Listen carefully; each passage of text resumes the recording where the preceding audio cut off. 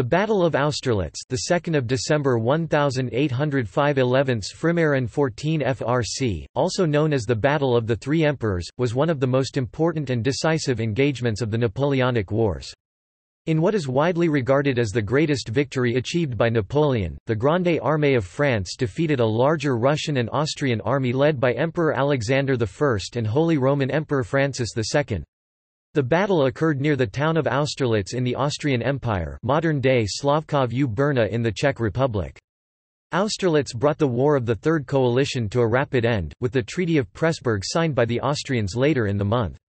The battle is often cited as a tactical masterpiece, in the same league as other historic engagements like Cannae or Gaugamela. After eliminating an Austrian army during the Ulm campaign, French forces seized Vienna in November 1805.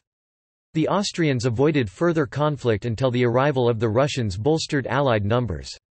Napoleon sent his army north in pursuit of the Allies, but then ordered his forces to retreat so he could feign a grave weakness. Desperate to lure the Allies into battle, Napoleon gave every indication in the days preceding the engagement that the French army was in a pitiful state, even abandoning the dominant Pratzen Heights near Austerlitz.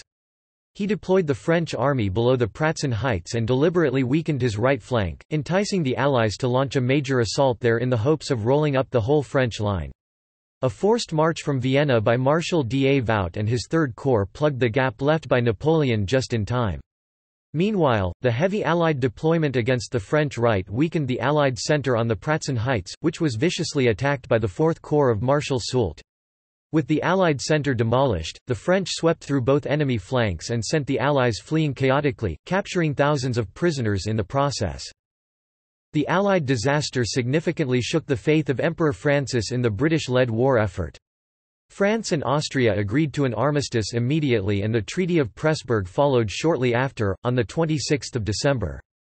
Pressburg took Austria out of both the war and the coalition while reinforcing the earlier treaties of Campo Formio and of Luneville between the two powers. The treaty confirmed the Austrian loss of lands in Italy and Bavaria to France, and in Germany to Napoleon's German allies. It also imposed an indemnity of 40 million francs on the defeated Habsburgs and allowed the fleeing Russian troops free passage through hostile territories and back to their home soil. Critically, victory at Austerlitz permitted the creation of the Confederation of the Rhine, a collection of German states intended as a buffer zone between France and Central Europe. The Confederation rendered the Holy Roman Empire virtually useless, so the latter collapsed in 1806 after Francis abdicated the imperial throne, keeping Francis I of Austria as his only official title. These achievements, however, did not establish a lasting peace on the continent. Prussian worries about growing French influence in Central Europe sparked the War of the Fourth Coalition in 1806.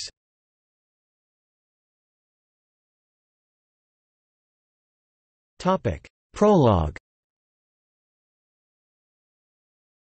Europe had been in turmoil since the start of the French Revolutionary Wars in 1792. In 1797, after 5 years of war, the French Republic subdued the First Coalition, an alliance of Austria, Prussia, Great Britain, Spain, and various Italian states. A second coalition, led by Britain, Austria and Russia, and including the Ottoman Empire, Portugal and Naples, was formed in 1798, but by 1801, this too had been defeated, leaving Britain the only opponent of the new French consulate. In March 1802, France and Britain agreed to end hostilities under the Treaty of Amiens. For the first time in 10 years, all of Europe was at peace. But many problems persisted between the two sides, making implementation of the treaty increasingly difficult. The British government resented having to return the Cape Colony and most of the Dutch West Indian Islands to the Batavian Republic. Napoleon was angry that British troops had not evacuated the island of Malta. The tense situation only worsened when Napoleon sent an expeditionary force to crush the Haitian Revolution. In May 1803, Britain declared war on France.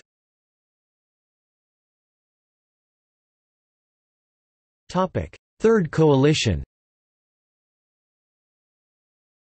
In December 1804, an Anglo-Swedish agreement led to the creation of the Third Coalition. British Prime Minister William Pitt spent 1804 and 1805 in a flurry of diplomatic activity geared towards forming a new coalition against France, and by April 1805, Britain and Russia had signed an alliance. Having been defeated twice in recent memory by France, and being keen on revenge, Austria joined the coalition a few months later.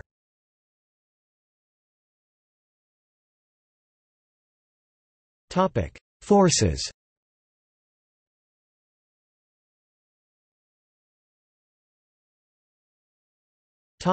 French Imperial Army.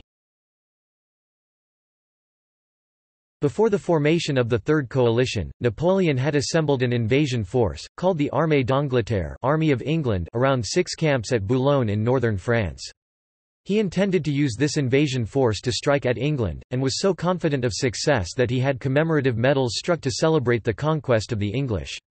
Although they never invaded, Napoleon's troops received careful and invaluable training for any possible military operation. Boredom among the troops occasionally set in, but Napoleon paid many visits and conducted lavish parades in order to boost morale. The men at Boulogne formed the corps for what Napoleon would later call La Grande Armée. At the start, this French army had about 200,000 men organized into 7 corps, which were large field units that contained 36 to 40 cannon each and were capable of independent action until other corps could come to the rescue. A single corps, properly situated in a strong defensive position, could survive at least a day without support, giving the Grande Armée countless strategic and tactical options on every campaign. In addition to these forces, Napoleon created a cavalry reserve of 22,000 organized into 2 cuirassier divisions, 4 mounted dragoon divisions, 1 division of dismounted dragoons and 1 of light cavalry, all supported by 24 artillery pieces. By 1805, the Grande Armée had grown to a force of 350,000 men, who were well equipped, well trained, and led by competent officers.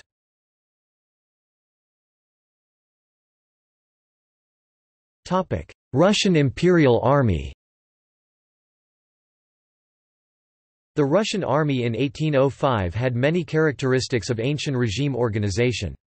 There was no permanent formation above the regimental level, and senior officers were mostly recruited from aristocratic circles. Commissions were generally given to the highest bidder, regardless of competence.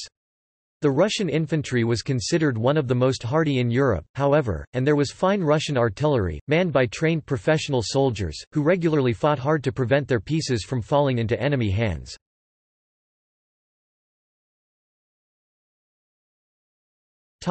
Austrian Imperial Army. Archduke Charles, brother of the Austrian Emperor, had started to reform the Austrian army in 1801 by taking away power from the Hofkriegsrat, the military-political council responsible for the armed forces. Charles was Austria's best field commander, but he was unpopular at court and lost much influence when, against his advice, Austria decided to go to war with France. Karl Mack became the new main commander in Austria's army, instituting reforms on the eve of the war that called for a regiment to be composed of 4 battalions of 4 companies, rather than 3 battalions of 6 companies. Austrian cavalry was considered the best in Europe, and one of the best of the time anywhere.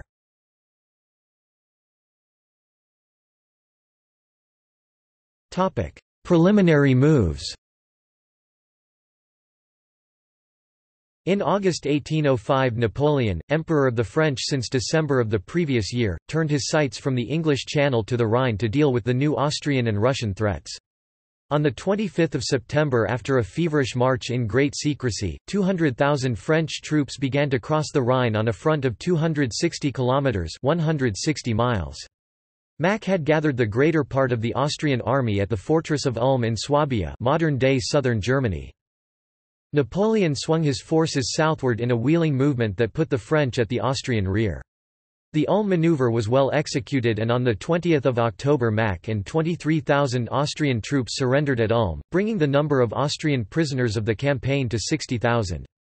Although this spectacular victory was soured by the defeat of the Franco-Spanish fleet at the Battle of Trafalgar the following day, French success on land continued as Vienna fell in November. The French gained 100,000 muskets, 500 cannons, and intact bridges across the Danube. Meanwhile, Russian delays prevented them from saving the Austrian armies. The Russians then withdrew to the northeast, to await reinforcements and link up with surviving Austrian units. Tsar Alexander I appointed General Mikhail Illarionovich Kutuzov commander-in-chief of the combined Russo-Austrian force. On 9 September 1805, Kutuzov arrived at the battlefield, quickly contacting Francis I of Austria and his courtiers to discuss strategy and logistics. Under pressure from Kutuzov, the Austrians agreed to supply munitions and weapons in a timely manner. Kutuzov also spotted shortcomings in the Austrian defense plan, which he called very dogmatic. He objected to Austrian annexation of the land recently under Napoleon's control, because this would make the local people distrust the Allied force. The French followed after Kutuzov, but soon found themselves in a difficult position. Prussian intentions were unknown and could be hostile, the Russian and Austrian armies had converged, and French lines of communication were extremely long, requiring strong garrisons to keep them open. Napoleon realized that to capitalize on the success at Ulm, he had to force the Allies to battle and defeat them. On the Russian side, Kutuzov also realized Napoleon needed to do battle, so instead of clinging to the suicidal Austrian defense plan, Kutuzov decided to retreat. He ordered Pyotr Bagration to contain the French at Vienna with 600 soldiers, and instructed Bagration to accept Murat's ceasefire proposal so that the Allied army could have more time to retreat. It was later discovered that the proposal was false and had been used in order to launch a surprise attack on Vienna. Nonetheless, Bagration was able to hold off the French assault for a time by negotiating an armistice with Murat, thereby providing Kutuzov time to position himself with the Russian rearguard near Hollabrunn. Murat initially refrained from an attack, believing the entire Russian army stood before him. Napoleon soon realized Murat's mistakes and ordered him to pursue quickly, but the Allied army had already retreated to Olmütz. According to Kutuzov's plan, the Allies would retreat further to the Carpathian region and, "At Galicia, I will bury the French." Napoleon did not stay still. The French emperor decided to set a psychological trap in order to lure the Allies out. Days before any fighting, Napoleon had been giving the impression that his army was weak and that he desired a negotiated peace. About 53,000 French troops—including Soult, Lannes and Murat's forces—were assigned to take Austerlitz and the Olmütz road, occupying the enemy's attention. The Allied forces, numbering about 89,000, seemed far superior and would be tempted to attack the outnumbered French army. However, the Allies did not know that Bernadotte, Mortier and d'Avaux were already within the supported distance, and could be called in by forced marches from Iglau and Vienna respectively, raising the French number to 75,000 troops. Napoleon's lure did not stop at that. On 25 November, General Savary was sent to the Allied headquarters at Olmütz to deliver Napoleon's message expressing his desire to avoid a battle, while secretly examining the Allied forces' situation. As expected, the overture was seen as a sign of weakness. When Francis I offered an armistice on the 27th, Napoleon accepted enthusiastically. On the same day, Napoleon ordered Soult to abandon both Austerlitz and the Pratzen Heights and, while doing so, to create an impression of chaos during the retreat that would induce the enemy to occupy the heights. The next day, the 28th of November, the French emperor requested a personal interview with Alexander I and received a visit from the Tsar's most impetuous aide, Count Dolgoruki. The meeting was another part of the trap, as Napoleon intentionally expressed anxiety and hesitation to his opponents. Dolgoruki reported to the Tsar an additional indication of French weakness. The plan was successful. Many of the Allied officers, including the Tsar's aides and the Austrian Chief of Staff Franz von Weyrother, strongly supported an immediate attack and appeared to sway Tsar Alexander. Kutuzov's plan to retreat further to the Carpathian region was rejected, and the Allied forces soon fell into Napoleon's trap.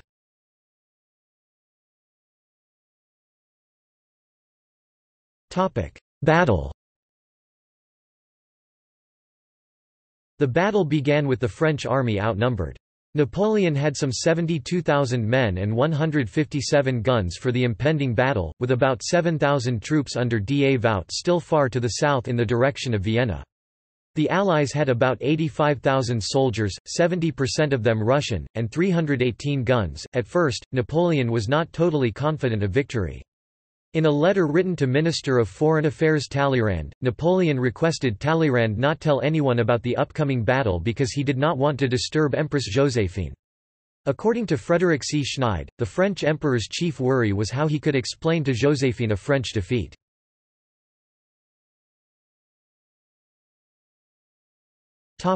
Battlefield. The battle took place about 6 miles 10 kilometers southeast of the town of Brno, between that town and Austerlitz Czech, Slavkov u Brna in what is now the Czech Republic. The northern part of the battlefield was dominated by the 700-foot (210-meter) Santon Hill and the 880-foot (270-meter) Zaran Hill, both overlooking the vital Olomouc-Brno road, which was on an east-west axis. To the west of these two hills was the village of Belowitz and between them the Boznitz stream went south to link up with the Goldbach stream, the latter flowing by the villages of Kobelnitz Sokolnitz, and Telnitz. The centerpiece of the entire area was the Pratzen heights, a gently sloping hill about 35 to 40 feet 10 to 12 meters in height. An aide noted that Napoleon repeatedly told his marshals, "Gentlemen, examine this ground carefully, it is going to be a battlefield, you will have a part to play upon it."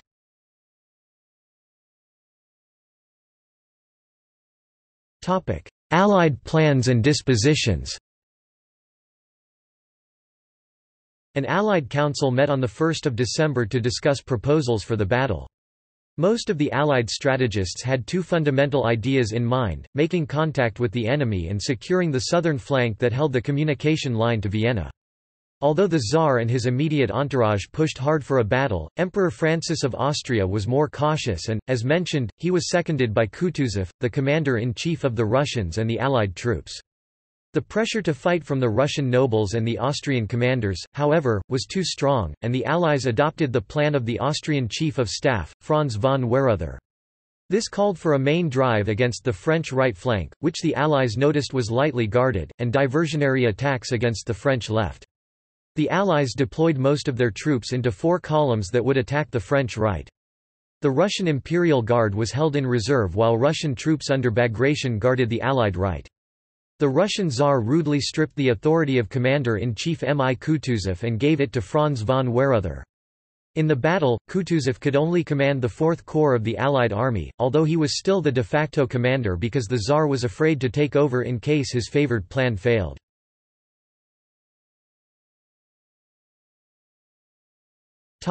French plans and dispositions.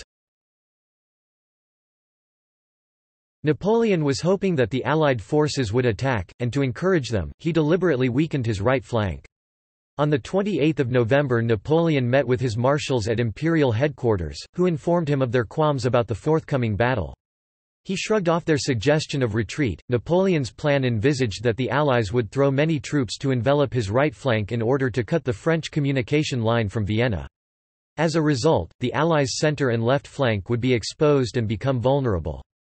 To encourage them to do so, Napoleon abandoned the strategic position on the Pratzen Heights, faking the weakness of his forces and his own caution. Meanwhile, Napoleon's main force was to be concealed in a dead ground opposite the heights. According to the plan, the French troops would attack and recapture the Pratzen Heights, then from the heights they would launch a decisive assault to the center of the Allied army, cripple them, and encircle them from the rear. If the Russian force leaves the Pratzen Heights in order to go to the right side, they will certainly be defeated. The massive thrust through the Allied center was conducted by 16,000 troops of Soult's 4th Corps. IV Corps' position was cloaked by dense mist during the early stage of the battle. In fact, how long the mist lasted was vital to Napoleon's plan. Soult's troops would become uncovered if the mist dissipated too soon, but if it lingered too long, Napoleon would be unable to determine when the Allied troops had evacuated Pratzen Heights, preventing him from timing his attack properly. Meanwhile, to support his weak right flank, Napoleon ordered Davout's 3rd Corps to force march all the way from Vienna and join General Legrand's men, who held the extreme southern flank that would bear the heaviest part of the Allied attack. Davout's soldiers had 48 hours to march 110 kilometers (68 miles). Their arrival was crucial in determining the success of the French plan. Indeed, the arrangement of Napoleon on the right flank was very risky as the French had only minimal troops garrisoning there. However, Napoleon was able to use such a risky plan because Davout, the commander of 3rd Corps, was one of Napoleon's best marshals, because the right flank's position was protected by a complicated system of streams and lakes, and because the French had already settled upon a secondary line of retreat through Brunn. The Imperial Guard and Bernadotte's First Corps were held in reserve while the Fifth Corps under Lannes guarded the northern sector of the battlefield, where the new communication line was located. By 1 December 1805, the French troops had been shifted in accordance with the Allied movement southward, as Napoleon expected.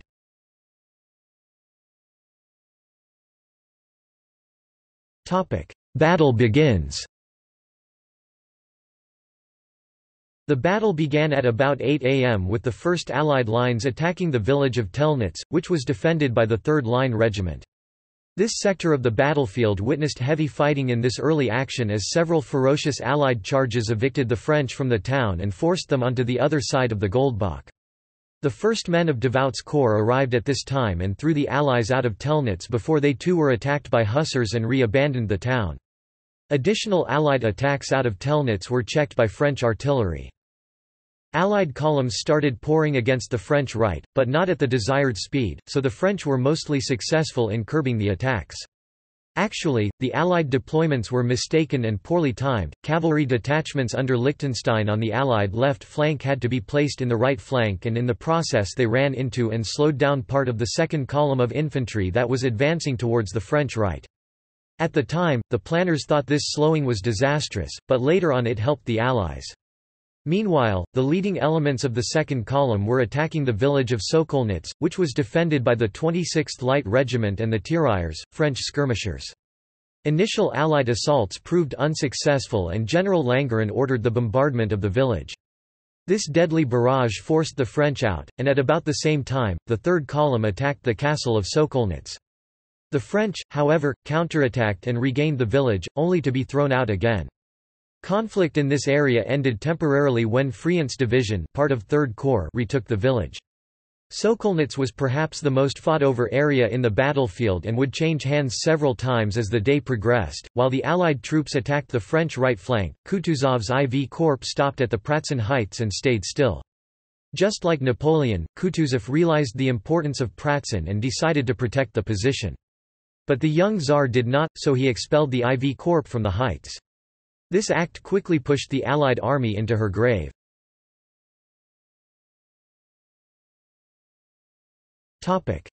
One sharp blow and the war is over. At about 8:45 am, satisfied at the weakness in the enemy center, Napoleon asked Soult how long it would take for his men to reach the Pratzen Heights, to which the marshal replied, "Less than 20 minutes, sire." About 15 minutes later, Napoleon ordered the attack, adding, "One sharp blow and the war is over." A dense fog helped to cloud the advance of Saint-Hilaire's French division, but as they went up the slope the legendary son of Austerlitz ripped the mist apart and encouraged them forward. Russian soldiers and commanders on top of the heights were stunned to see so many French troops coming towards them. Allied commanders moved some of the delayed detachments of the Fourth Column into this bitter struggle. Over an hour of fighting destroyed much of this unit. The other men from the Second Column, mostly inexperienced Austrians, also participated in the struggle and swung the numbers against one of the best fighting forces in the French army, eventually forcing them to withdraw down the slopes. However, gripped by desperation, Saint-Hilaire's men struck hard once more and bayoneted the Allies out of the heights. To the north, General Vandam's division attacked an area called Stare Vinorati, Old Vineyards, and, through talented skirmishing and deadly volleys, broke several Allied battalions. The battle had firmly turned in France's favor, but it was far from over. Napoleon ordered Bernadotte's First Corps to support Vandam's left and moved his own command centre from Zeran Hill to St. Anthony's Chapel on the Pratzen Heights. The difficult position of the Allies was confirmed by the decision to send in the Russian Imperial Guard. Grand Duke Constantine, Tsar Alexander's brother, commanded the Guard and counterattacked in Vandam's section of the field, forcing a bloody effort and the only loss of a French standard in the battle. A battalion of the 4th Line Regiment was defeated. Sensing trouble, Napoleon ordered his own heavy guard cavalry forward. These men pulverized their Russian counterparts, but with both sides pouring in large masses of cavalry, no victory was clear. The Russians had a numerical advantage, but soon the tide swung as Drouet's division, the second of Bernadotte's First Corps, deployed on the flank of the action and allowed French cavalry to seek refuge behind their lines. The horse artillery of the Guard also inflicted heavy casualties on the Russian cavalry and fusiliers. The Russians broke and many died as they were pursued by the reinvigorated French cavalry for about a quarter of a mile. The casualties of the Russians in Pratzen included Kutuzov, who was severely wounded, and his son-in-law Ferdinand von Tiesenhausen, who was killed.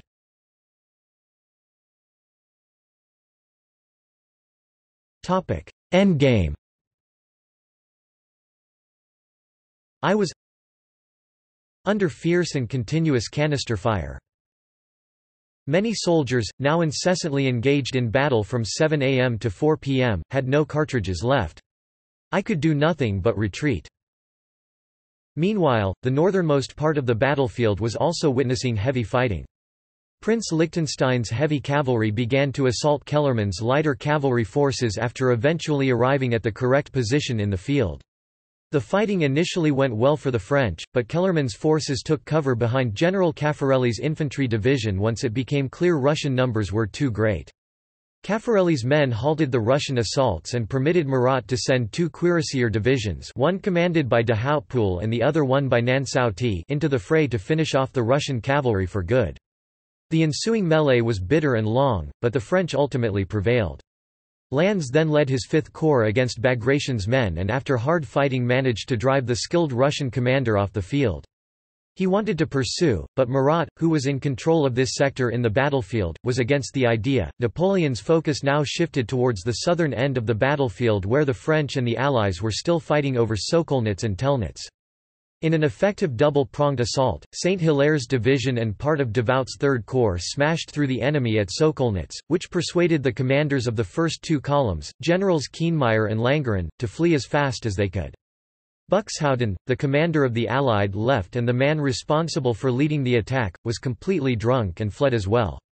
Kienmeyer covered his withdrawal with the O'Reilly Light Cavalry, who gallantly managed to defeat 5 of 6 French cavalry regiments before they too had to retreat. General panic now seized the Allied army and it abandoned the field in all possible directions.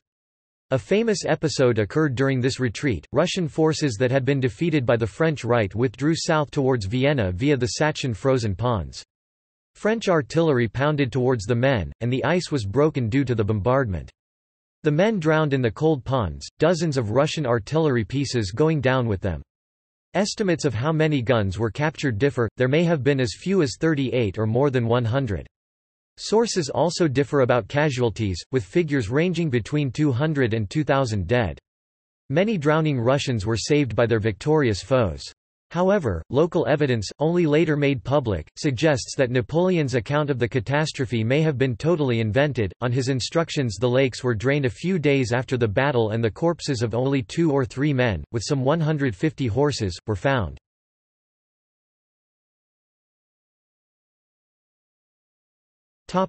Military and political results. Allied casualties stood at about 36,000 out of an army of 89,000, which represented about 38% of their effective forces. The French lost around 9,000 out of an army of 66,000, or about 13% of their forces. The Allies also lost some 180 guns and about 50 standards. The great victory was met by sheer amazement and delirium in Paris, where just days earlier the nation had been teetering on the brink of financial collapse. Napoleon wrote to Josephine, "I have beaten the Austro-Russian army commanded by the 2 emperors. I am a little weary. I embrace you." Napoleon's comments in this letter led to the battle's other famous designation, "Battle of the 3 Emperors." However, Emperor Francis of Austria was not present at the battlefield. Tsar Alexander perhaps best summed up the harsh times for the Allies by stating, "We are babies in the hands of a giant." After hearing the news of Austerlitz, William Pitt referred to a map of Europe. "Roll up that map, it will not be wanted these 10 years." France and Austria signed a truce on 4 December and the Treaty of Pressburg 22 days later took the latter out of the war. Austria agreed to recognize French territory captured by the treaties of Campo Formio (1797) and Luneville (1801), cede land to Bavaria, Württemberg, and Baden, which were Napoleon's German allies, and pay 40 million francs in war indemnities, and Venice was given to the Kingdom of Italy. It was a harsh end for Austria, but certainly not a catastrophic peace. The Russian army was allowed to withdraw to home territory and the French ensconced themselves in southern Germany. The Holy Roman Empire was effectively wiped out, 1806 being seen as its final year. Napoleon created the Confederation of the Rhine, a string of German states meant to serve as a buffer between France and Prussia. Prussia saw these and other moves as an affront to its status as the main power of Central Europe, and it went to war with France in 1806.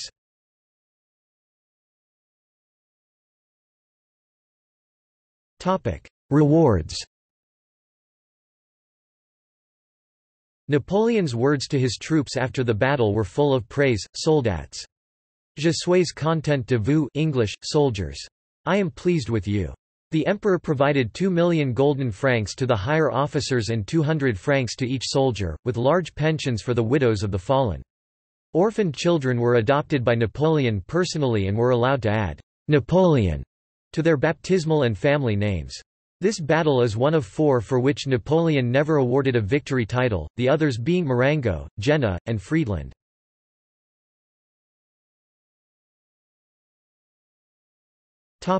Popular conceptions. Artists and musicians on the side of France and her conquests expressed their sentiment in populist and elite art of the time. Prussian music critic E.T.A.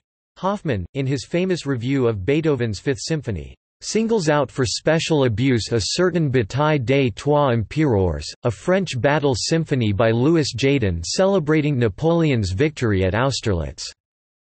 Leo Tolstoy memorably dramatized the battle as the conclusion of Book 3 and Volume 1 of War and Peace, making it a crucial moment in the lives of both Andrei Bolkonsky, who is badly wounded, and of Nikolai Rostov. Archibald Alison in his History of Europe 1836 offers the first recorded telling of the apocryphal story that when the Allies descended the Pratzen Heights to attack Napoleon's supposedly weak flank, the marshals who surrounded Napoleon saw the advantage, and eagerly besought him to give the signal for action, but he restrained their ardor. When the enemy is making a false movement, we must take good care not to interrupt him. In subsequent accounts, this Napoleonic quote would go through various changes until it became, "Never interrupt your enemy when he is making a mistake."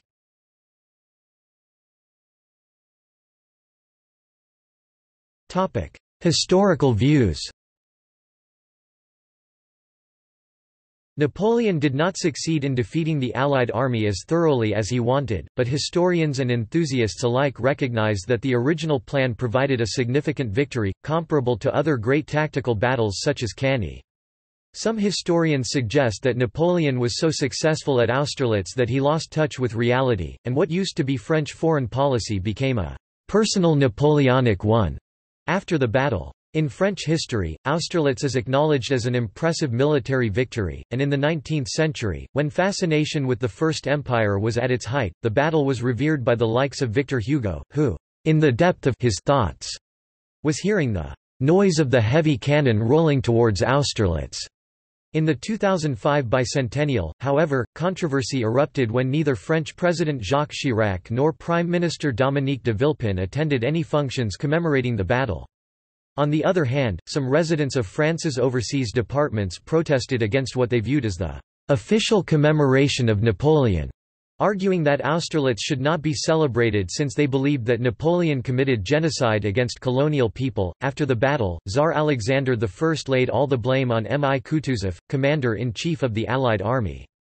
However, it is clear that Kutuzov's plan was to retreat farther to the rear where the Allied army had a sharp advantage in logistics. Had the Allied army retreated further, they might have been reinforced by Archduke Charles's troops from Italy, and the Prussians might have joined the coalition against Napoleon. A French army at the end of her supply lines, in a place which had no food supplies, might have faced a very different ending from the one they achieved at the real Battle of Austerlitz. This essentially was Kutuzov's successful strategy in 1812, after the Battle of Borodino.